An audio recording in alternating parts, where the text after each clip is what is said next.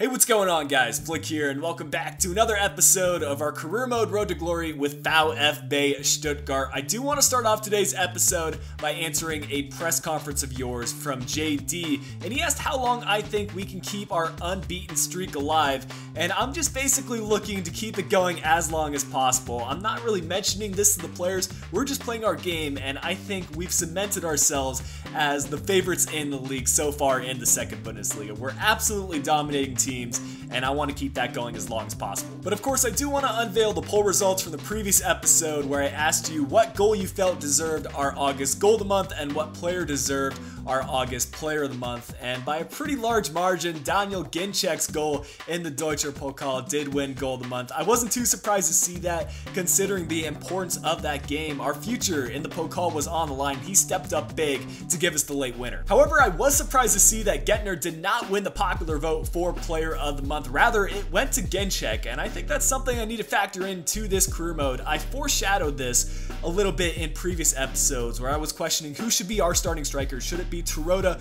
who's currently our starter, or should it be Ginczek? And I'll leave it as a poll question right now. Who do you believe should be our starting striker going forward? Terodde, I would say, has been in slightly better form, but Ginczek, with the limited play time he has been bagging goals. He's the younger player, and he has more potential, so keep that in mind as you cast your vote. All things considered, though, I think it's without question that Ginczek completely deserved the inform card he received for his August performances. Let me know what you think about the rating and whether you would have changed any of the stats.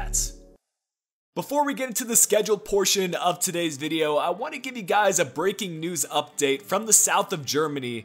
And Stuttgart has released a statement that the club and Kevin Grosskreutz have decided to part ways, and it's a pretty unfortunate situation. Grosskreutz was involved in some sort of altercation on a night out, but there are rumors that the issue may lie deeper than that. To be honest, I was surprised by the decision, but these sort of things do happen, and it leaves us with an interesting predicament for this career mode and what to do with Kevin Grosskreutz as a player. And the way I see it, there's three options available to us. First off, we could release him from his contract as soon as we have that budget available. Second, we could put him up on the transfer list during the January transfer window. Or third, we could continue playing him in this career mode because it doesn't necessarily need to reflect what happened in real life. This is a video game after all. So I'll have a poll option in the top right. Let me know what you guys think we should do with Kevin Grosskreutz. With the summer transfer window complete, I think now's a great time to give a slight recap on what happened for us during the summer and what kind of transfer deals we did make. And we made a total of 3 transfers, bringing in Toski the center back, Coyote the striker, and also Hansen the center attacking mid that we did sign on loan with a future fee attached.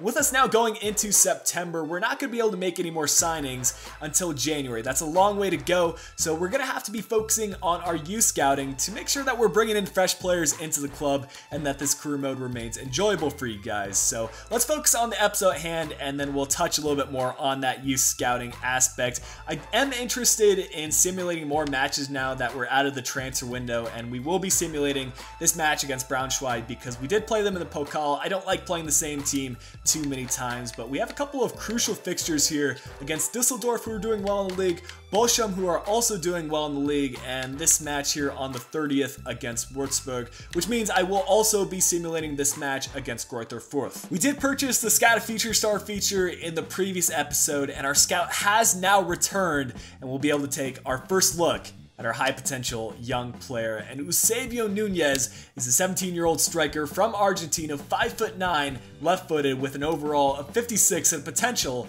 of 72 to 94. I'm liking how he looks already, because the thing that sticks out to me is he has that winger speciality as a striker, which means he's going to be quick, and that's something that is usually lacking for these Youth Academy players. So I'll let him develop in the Youth Academy, and hopefully we can promote him to the first team within a couple of weeks. Fabian Winter is also not doing too shabby. He's keeping the higher end of that potential. Although he's not 94 anymore, he's 72 to 92, and I'm hoping he can stay at least around 94's potential. Sticking with the theme of youth scouting, we have a monthly scouting report attached. This one will be from Germany, and we have a lot of players to look through. So let's get started and see if we can find any high potential youngsters to add to the Youth Academy. Already we have a 71 to 94 potential player. However, his value is on the lower side of things, which lets me know that his overall is not too high. So for now, I think I'm going to be passing on him and the minimum threshold going forward will be 100,000 due to our limited budget, and we can only have so many players in our youth academy. We'll also take a look at this guy, 79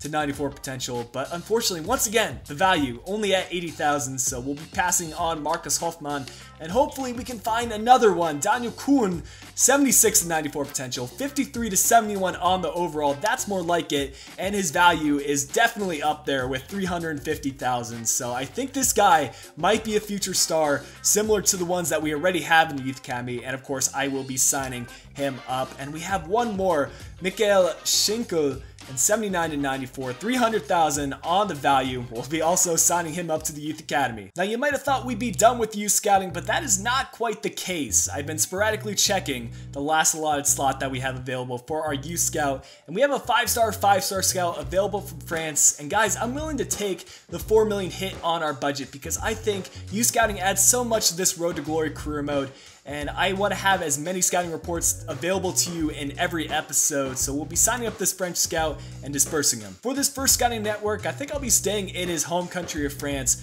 looking for a physically strong player, but once this scouting network comes to an end, as well as the ones that we have ongoing, I'll be sending the scouts around the world, addressing that running list I have going of countries that you all have suggested. If you haven't yet suggested a country, I'd recommend going in the comment section now and doing so. Considering we haven't yet done a squad report in this career mode, I felt like now is a great time to do so because the player ratings are refreshed and we can take a closer look at the individual player stats. And since we have such a young team, we're going to see a lot of green in this squad report, but unfortunately, Christian Gettner down -1 in his stamina, down -3 in his finishing, and he will continue to decline throughout this career mode. But I think he can make it throughout this season. He'll stay as the captain. I'm not going to bench him just because he is declining a little bit.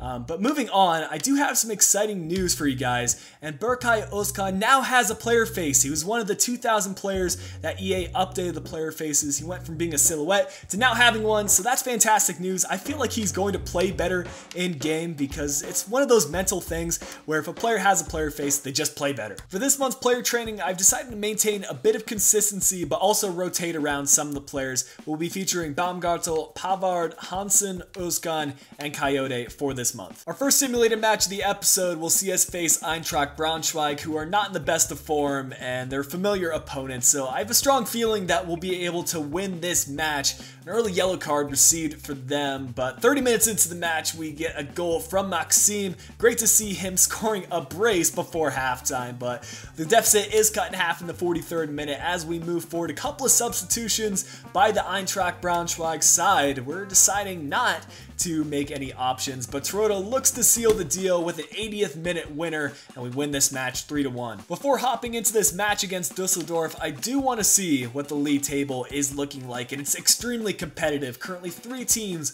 on 9 points, Dusseldorf in 7th place, and we'll be looking to keep our perfect record alive and keeping that goal differential as high as possible. One thing I have been enjoying about this Road to Glory being in a German league and not an English league is that we don't have as many cup competitions to play, and as such, our players are fully rested. I've decided to give Ginczek the nod to start at striker, and also decided to give Asano the start over Werner because I've seen a lot of comments asking for me to play him more. I've been hesitant to do so considering he is a loanee from Arsenal, but I do rate him as our best current left mid, and I do want to develop him over the season in the case that we decide to sign him on a permanent basis next year. In terms of the quality of their side, I would consider Dusseldorf to be one of the stronger teams in the second Bundesliga. A couple of recognizable names and a few to watch out for. Dusseldorf have shown signs of being threatening on the attack, but our defense has been solid, intercepting those kind of passes. But we need to get forward and get on the outlet, and we just can't seem to get out of our own half right now. It's Bellinghausen. Surely he's going to be looking to cross. It's Grosskreutz trying to body him off, and Baumgartel has to make the big header clear. Let's get forward and get on the attack, boys. Asano, just the player who I wanted, showing some of his pace, hopping by a defender, and he's got Maxime. He'll look to play to him, and maybe the 5-star skiller can get one more attack going. We do win a throw-in from a decent position in the 40th minute. Asano was the intended target, but now it's Insua.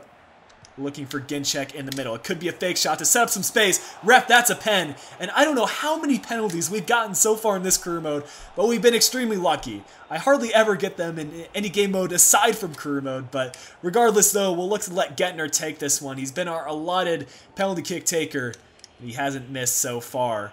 We'll try to put this one off to the left and see if he can put it away in the corner. And Gettner has been foolproof so far. He'll give us the 1-0 lead today and hopefully the first of many goals. Now, although we scored that first goal, that doesn't mean we're going to go into the halftime break with the lead. They're still going to attack, and we need to find a way to get those chances cleared. Maxime loses hold of possession. It's going to be Kiesewetter, the American, from the right, playing to Hennings in the middle. We're trying to guess where he's going, but we just can't seem to get the ball clear. And I thought that was the equalizer. We should be counting our lucky stars that we did not concede right there. The halftime statistics are anything but dominant for us. We do have the 1 goal to show for it, but 2 shots, 1 on target, 49% of the possession. I would almost argue Dusseldorf had been the better side, but our defense has stepped up big, and Longerek made a couple of good saves. Only 1 change to make at the halftime break. Özkan coming on with his new player face for Maxime. And there's Asano making the great run. Can he show the pace as well? He is completely stormed by the defender, and he's going to look to go cross-body. If he could have capped that off with a finish on the far post, man, that would have shown signs of brilliance. And I think that's just some of the inexperience coming into play. And here's Özkan making the run. Just moments after, he'll play to Asano in the middle. 1 more pass to Ginczek, and again, some beautiful play. We just need the final finish to mark it off with a goal, and Ginczek needs to do better there. We got a throw in here from a decent position. Özkan providing an option. We'll work this one around to Gettner. And I see that run by Afori. 1 more pass. We'll set up Ginczek. This Dusseldorf defense is not letting us have anything. But Insua.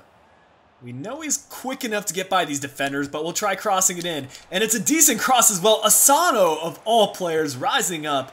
Understall, though, making a great save. But now the pressure's on. We're keeping the ball in their half. And I think it's time for us to tack on a second goal. And we're 1 through ball away from it. The first of 2 substitutes will be another player you guys want to see more playtime of. And that player being Bracalo coming on for Asano. And the second substitute, I think late in the match, we need to bring on a little bit of pace. Coyote still yet to score for us. Maybe this will be the match. Well, this is, again, a dangerous attack coming from Dusseldorf. A nice pass inside to set up Hennings. And near post shot saved by Longerek. He's so solid on his near post. And, you know, we've only conceded 1 goal all season in the league. And I think that should definitely be justified by our defense and the play that Longerek has shown. Although he's not the best keeper, he's certainly not the worst. And I would rate him as a decent keeper and someone that could probably hang in next year. First, we'll have to deal with this cross. Toski again, clearing it with the header. The long shot attempt right at Longerek. This could be the attack we're looking for. And Özkan, great run made by him. Coyote needs to present an option in the middle because Özkan is not the quickest. Here we go, we'll play to Coyote. And now this is going to be Bracalo. Somehow he's still onside. Unfortunately, it's cleared away by Dusseldorf. But at this point, we just need to waste a couple of minutes. Only 5 minutes left in this match. But another attack by Dusseldorf is Botzek. Running it down the right wing. Finding Kiesewetter in the middle. This could be a late equalizer. And oh my goodness, a sloppy goal. And I thought Longerek had that covered. But now we have 4 minutes left. We need to somehow manage to get a second one. I just wanted to take a closer look at what happened. And that's a tidy little flick by number 5 to set up the goal. One last corner kick to deal with. A draw wouldn't be the worst of things. It would still keep us top of the Bundesliga table. And we will get that one cleared. And that is enough to see out the match, guys. An unfortunate turn of events there with Dusseldorf getting the equalizer. But again, we'll take 1 point out of this one. A final look at the stats, and honestly, we didn't do enough to justify the 3 points today. Looking at the player ratings, it did go to Asano with an 8.2, and I'm glad I decided to start him and give him more playtime because he showed what he can do with a little bit more work on his finishing. He could be a spectacular winger for us. Following that match, we'll take a look at our first scouting report from Poland, and I think this scouting report really shows the difference in quality between a 3-star and a 5-star scout. Only 3 players to show for. Regardless, we'll see if any are worth signing to the Youth Academy, but that's not the case. Our next match will pit us against Bochum, but looking at the league table, Our competition really let us off after that draw. They didn't capitalize on the opportunity, and we still have a 3-point advantage over second place, 1860 Munich. Bochum all the way down to 13th, so this is a clear opportunity to pick up 3 points. This match will have quite a bit of significance to a few of our players, in particular Terodde, who spent the last 2 seasons at Bochum, so I'm sure he'll be looking to score a few goals against his former side. Following a rather disappointing match against Dusseldorf, I think the perfect remedy for our side will be playing with pride in front of our home fans. I don't know where our form has gone from the first few episodes because it's been all Bochum so far in this match, and they just seem to be hanging on to all of the possession. We can't even get it cleared from our own half. Now it's Eisfeld looking to find a passing option. That's a nice through ball to set up Solozzi. He should be shooting from here, but Asano tracking back and able to get it cleared. This is one of our best attacking chances all match, and if we could just whip it across, that wouldn't be too bad. But Insua now pushing up, finding Gettner, and we're getting pushed off the ball. Bochum have been the more physical side, and we need to find a way to change that at halftime. But before we change anything tactically, we need to find a way to get into the break. And Gettner looks to have picked up an injury, but he's playing on. That's what we like to see from the captain. And we'll see if we can play this one forward. Asano now finding Terodde in the middle. This is Maxime making a run. We'll try to spin this one inside. We've got a couple players on the far post. A nice one across. And that may be an undeserved goal considering the run of play. But Julian Green making the perfect run. And a perfect pass as well by Maxime. And we'll go into the break with the lead. That's not what I was expecting, but we'll certainly take it. I wish there was a better way to show it stats-wise, but I think a good summary of the first half is it's been all Bochum in the first 2/3 of the field, where they've been dominating possession, but they can't get a single shot on target in the final third. And as such, we'll go into the break with a 1-0 advantage. One change to make, though, is Gettner, who is suffering from a slight injury. We don't want to risk anything and prolong that injury, so we'll take Gettner off and bring on Hosegai for the remainder of the match. That was nearly a mistake by a forward, but he just got the pass off. And maybe we can score from this chance. Terodde playing into the middle. Some nice passing play to set up a Fori. Another back heel. Our fullbacks providing an attacking threat. And Klein looking to send in a final cross. We do win ourselves a corner kick. And we'll take this one short with, I think, Maxime providing the option. Maybe we can just cross this one in. And skill dribble by the defender. Instead, it falls to Baumgartel. A Fori on his left foot. We'll get that one on target. And we nearly had a player blocking the goalkeeper. With 15 minutes left to play, I just want to bring on some fresh legs to see out this match. And the first change being Emil Hansen coming on for Maxime. This will be his first appearance for Stuttgart, so I'm excited to see what he can do on the ball. And our final change being Mané coming on for Julian Green, the goal scorer for us, and he certainly put in a great shift. Okay, that took a deflection right after the substitutions, and all of a sudden it's 1-1. I swear, the matches that we are drawing this season are just ridiculous. I want to take another look at the replay and see who it went off of and what kind of lucky break Bochum just received. 90% of the time, I'm confident that Langerek can save a shot from that kind of range, but the deflection completely fooled him. Here we go, some decent play to set up Insua. If someone can provide an option in the middle, this is Asano. One more pass in the middle, and Emil Hansen was even looking to shoot that one. I'm liking the kind of positioning that he's shown so far. And again, he's in the right kind of place, and Hansen has provided an instant impact, boys. I'm excited what he can do for us, and we'll get a corner kick out of it. A Fori to send it in. A lot of space on the back post, and Asano with an open header. Should have done better. It's a corner kick for Bochum. We'll look to get this clear and get on one final counter attack. That's a good cross sent in, but Langerek just punches it away. And this is Terodde applying the pressure. Another cross whipped in. Toski winning the header. And we need to find an outlet, boys. We're just playing so poorly from the back. And Langerek continues to save us. Tactically, I would say that Bochum were the better side in the second half. They managed to get shots on target, which was their downfall in the first half. So fair play to them for picking up a point. But we need to find a way to do better in our final match of the episode. However, Maxime picking up man of the match with an 8.5. We do have news on the Gettner injury. He suffered a sprained ankle. He'll be out for 3 weeks, which means we'll be calling upon one of our other center mids. Might be Hosegai to get the start, might be one of our younger players that have yet to see playtime. Since we can't seem to pick up wins in the matches we actually play, we'll have to rely on results from our simulated fixtures, and this is an away match, so the odds aren't as likely, but Maxime again picking up a goal in the 17th minute. So I'm really liking the goal scoring tally that he's provided so far this season. I'm hoping he can continue throughout the rest of the season. But 60 minutes in, still 1-0. We'll see if we can close this one out with a 1-0 result. And 15 minutes left now. Pavard coming on for Toski, and Maxime getting a brace in this one. Well done by him to lead us to victory. For this final fixture of the episode, we'll look to learn from the mistakes we made so far and close out the month with a little bit of momentum. And instead of starting Gettner due to his injury, we've decided to go with Gergic, who I think will provide a bit of a physical presence in the midfield. He's 6'2", he can play center defensive mid, and I think him alongside Afori will provide a pretty nice partnership. It looks as though the Würzburger Kickers, which might I add is a fantastic club name, are rocking a similar formation to us in the 4-2-3-1. We'll see which side is better. We just can't seem to get the ball off him, but Gergic, good tackle by him, and Asano showing some of that pace on the left. That is something that Werner does not have, and Asano has shown in plentiful amounts. He's got to find the pass in the middle. He'll lay it off. This is Maxime! The finesse shot was headed for the far right corner, but unfortunately that one was deflected. So we'll get a corner kick from it. And Afori looking to send it in. We've got someone on the edge. This is Pavard finding the pass in the middle, but too many bodies in the box and we can't get a shot off. There's Pavard. You know, he might be a center back, but he can certainly play as a right back for us. And he's given us a chance to get forward on the attack. We're asking... Oh, Ginczek has done well to get by a few defenders, and I think he got taken out just outside the box, and this could be a red card because Ginczek was through on goal. Only a yellow card for the Würzburg player, and I think the captain should be very lucky that he didn't get sent off. Maxime on the free kick duties.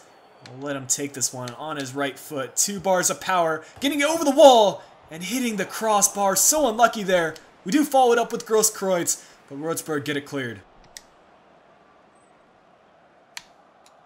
Mane just looking to use some pace.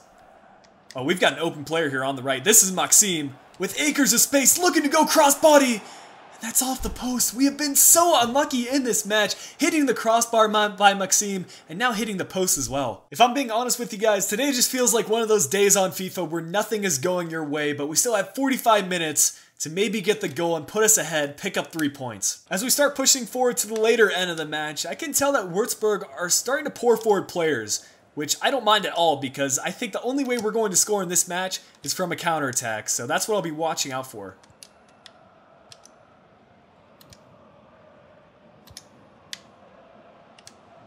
Nice ball. And one more through ball to Ginczek on his right foot. We'll take the goal, boys.